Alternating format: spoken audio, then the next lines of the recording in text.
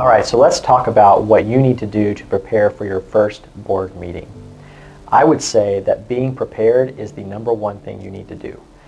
And you also have to prepare your board members. So what you want to do is send out information that's going to be talked about at the meeting, prior to the meeting. Usually 2 weeks is a good time.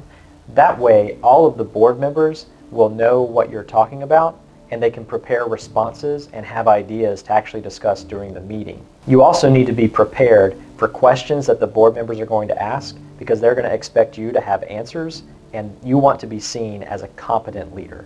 Another thing you will want to do is appear confident.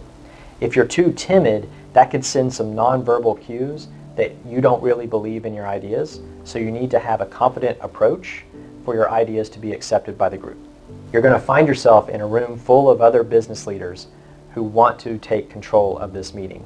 If you have an agenda, make sure to drive the leaders back to the agenda and don't let other people steer the ship. One of the things I would also recommend is to get to know your board members. And you can do that by taking them to lunch, talk about the issues and challenges that you're facing so that you can get their insight.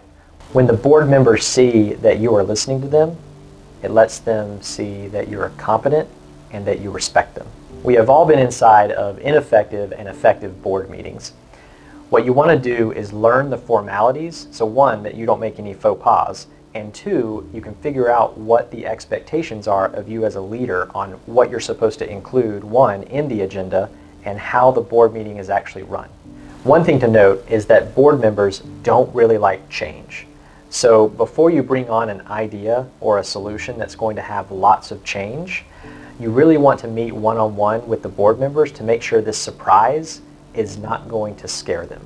Many board members like things to stay the same, but if you really come across a great idea, you need to discuss it with each one individually to see what their take is. That way it's not a surprise when it comes up on the agenda. In summation, what you will want to do is be confident, be prepared, and be willing to listen.